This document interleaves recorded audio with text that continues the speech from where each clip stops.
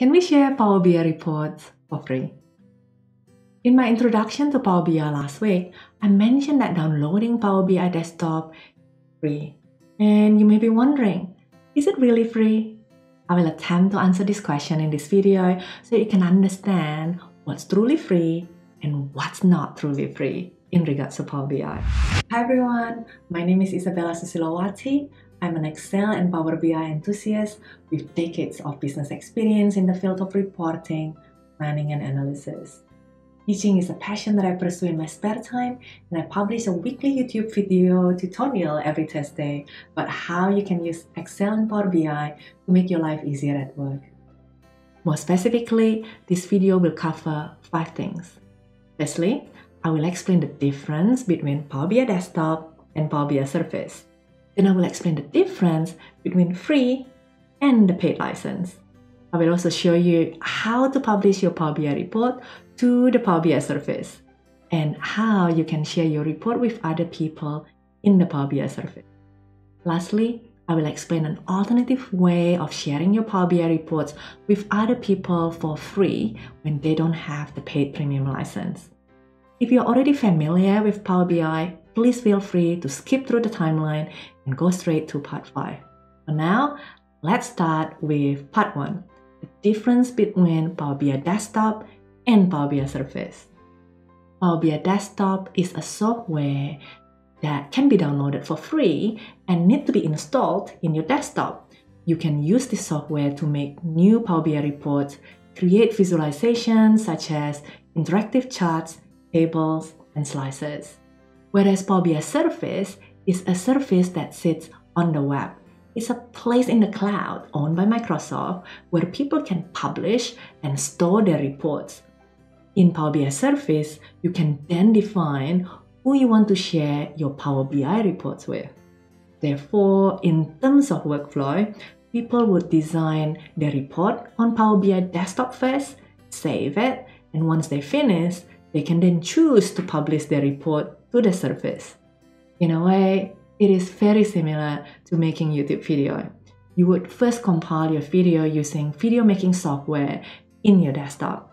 Once you finish, you would then publish the file to YouTube, where you have a choice to either make it private, i.e. only for you to see, or to make it available to selected people or to everyone. In reality, not everyone wants to become a YouTube video creator. Many people are simply happy to watch other people's video in YouTube. Now, similarly, with Power BI, not everyone wants to be a Power BI report creator. Many people are happy to use the reports that have been created by others and already published in Power BI Service. And this is where Microsoft Power BI pricing model is really creative. Whilst Microsoft is giving away Power BI desktop software for everyone to use and create Power BI report for free, Microsoft requires you to buy the premium license if you want to view reports that has been published in the Power BI Service by other people. In other words, if you are on free license, you can only see your own report. If you purchase the premium license, then you can see other people's report as long as they give you permission to view the reports. Good news, premium license is not expensive. It is only $9 per month. For the rest of this video, I will show you how to publish your Power BI report to Power BI Service and how to give permission to other people to view your reports. I'm recycling the Power BI report that we made together last week. If you missed my video from last week, here's the link. Once you have developed your reports in Power BI Desktop, and save it and then publish it, share it in Power BI Service by clicking this button, Publish. Click it and it will prompt you to enter a destination. What you need to enter in here is the name of the workspace that you want this report to sit within Power BI Service. Now, there is a default workspace that is created for everyone called My Workspace, or you can also create your own workspace in the service. So for now, I'll just click My Workspace And I'll show you later how to create your own workspace if you want to. And just wait. It's publishing it. And when it's done, it will say success.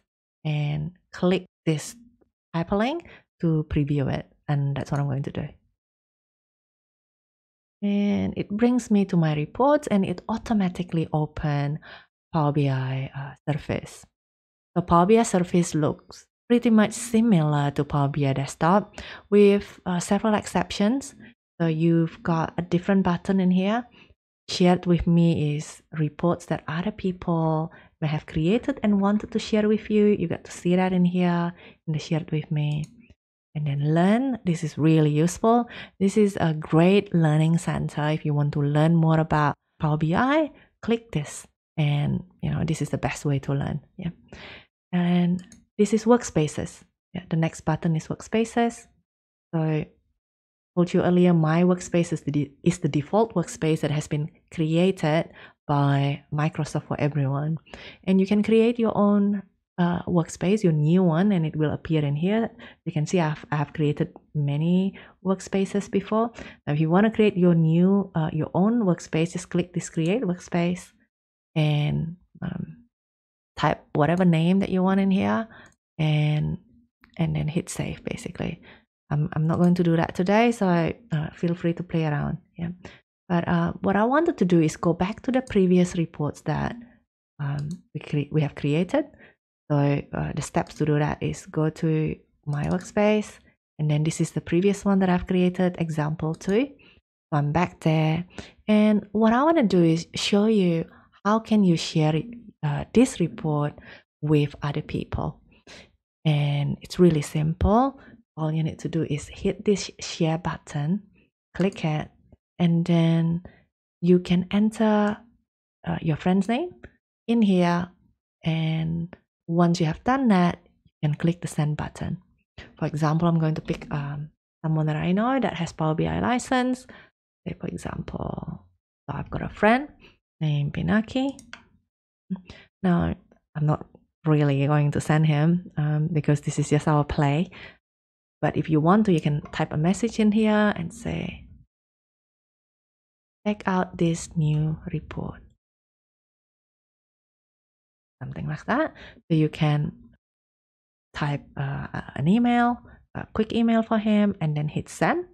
And once you have done it, he will get an email that says there is this new report available for him to use. Yeah.